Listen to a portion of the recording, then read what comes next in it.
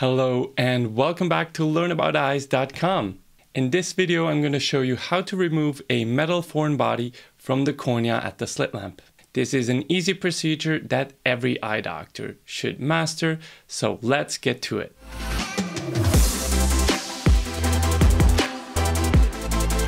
Before removing the foreign body, of course you want to thoroughly examine the eye.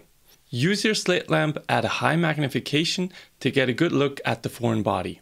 Use the slit function to see how deep in the cornea it actually is. And definitely look for signs of perforation. Signs of perforation would be low IOP, corneal striae, blood in the AC, holes in the iris, cataract, or just a visible foreign body inside the AC. Also ask for the mechanism of trauma. A very common story you hear is, I was coming home from work, I was taking a shower, and all of a sudden I felt something in my eye. Another common story is, I was working above my head, I wasn't wearing glasses, and all of a sudden something fell into my eye. These two mechanisms are not to worry about. With these two mechanisms, usually there's just a small foreign body on top of the cornea. However, there are mechanisms where you should check for perforation more thoroughly.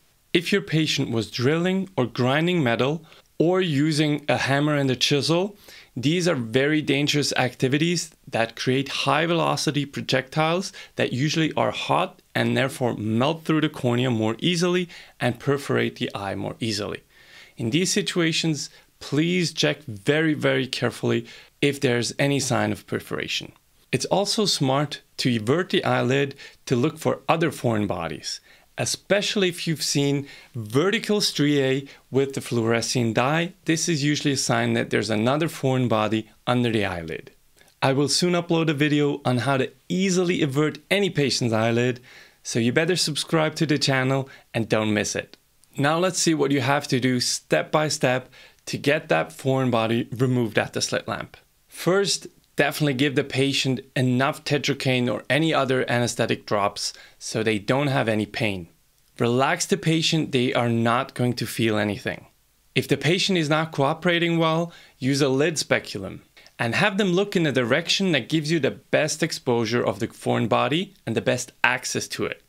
Use a higher magnification so you get a good view of the foreign body, but still have enough overview of the cornea so you know where you are, and if the patient moves just a little bit, you don't lose your view. Illuminate the foreign body with your slit slightly from the side, but don't make the slit too narrow, otherwise if the patient moves just a little bit, you lose your view again. Then use a needle to remove the corneal foreign body. I personally use a 25 gauge needle, but you can use anything from a 22 to a 30 gauge needle depending on the size of the foreign body. To be able to hold the needle more easily, I don't like to hold it directly.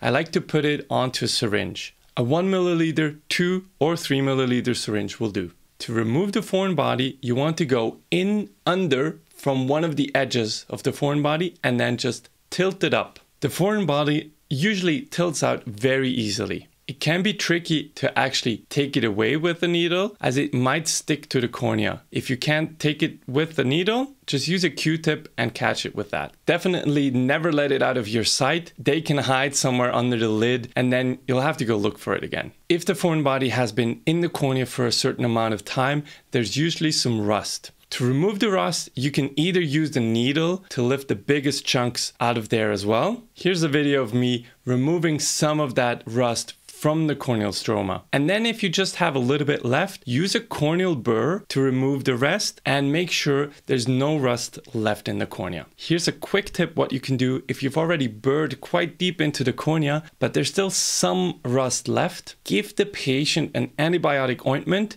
and have him use it for like 4 or 5 times a day and see them the next day. You will see the cornea is much easier to burr afterwards and the rust is just super easy to take away. Another very important tip, before you send the patient home, tell them that after about 30 minutes, when the anesthesia has gone, they will feel like there's another foreign body in their eyes. You won't believe how many patients I've had coming back to the office telling me, all of a sudden there's another foreign body in my eye. And of course it's just the abrasion from you removing the foreign body before. Speaking of postoperative management, I usually give my patients an antibiotic drop or ointment 4 times a day for 4 days. I prefer ointment because it gives some kind of a protective layer and protects from more foreign body sensation. Beware that you should not be giving ointments if you have any reason to suspect a chemical burn. For example, if someone has concrete in their eye. Apart from antibiotic drops, I always give them artificial teardrops and tell them to use them hourly or even more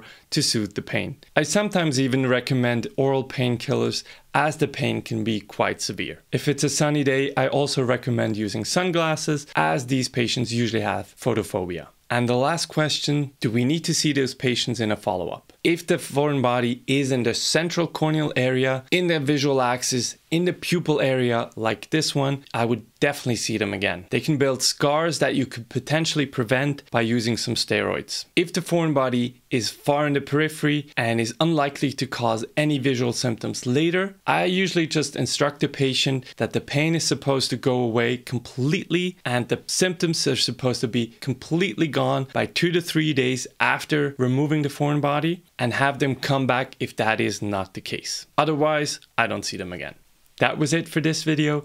Thank you so much for watching. If you like this type of content, please subscribe to the channel, give the video a like, and share it with your friends. If you have any ideas or suggestions what my next videos should be about, please comment down below and I will make those videos for you. See you in the next one.